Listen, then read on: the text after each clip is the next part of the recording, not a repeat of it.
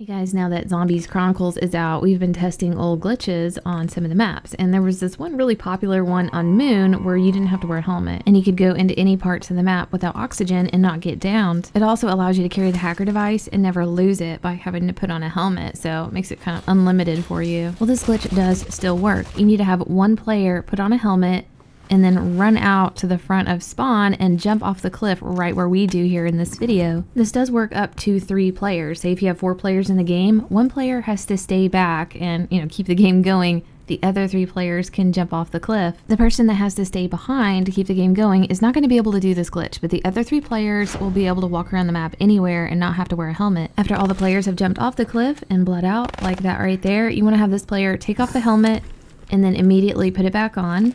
And then they just need to finish the round and kill all the zombies and bring those players that jumped off the cliff back into the game. Originally, this glitch worked where you had to do this a couple of times to be able to glitch out those players, but now you only have to do it 1 time. Make sure this player has enough ammo to end the round and probably want to do this at really early rounds. And once this player kills the last zombie, the other players are going to spawn back in. And you'll notice that they're not going to be wearing the PES suits. They're just going to be in their normal clothes, and that's fine. They don't have to put one on because they are not susceptible to the no oxygen areas now. Again, this is great for having unlimited hacker abilities. You'll never have to lose it by putting a helmet on. But I just thought this was interesting to see that this one still worked, and it's also a little bit easier to do now. I think you can lose this ability if you go put on a helmet, so just be aware of that. Or maybe if you completely bleed out and come back, you'll lose it. So hopefully this will help you guys out. Also, I've been getting a lot of questions from you guys wanting to know if the 2nd edition crate is still available, and it is, and it was originally a mystery crate. I was, hiding the items because I wanted to make it fun for you guys to open, but there's already been a lot of openings, so I went ahead and listed all the items on the page,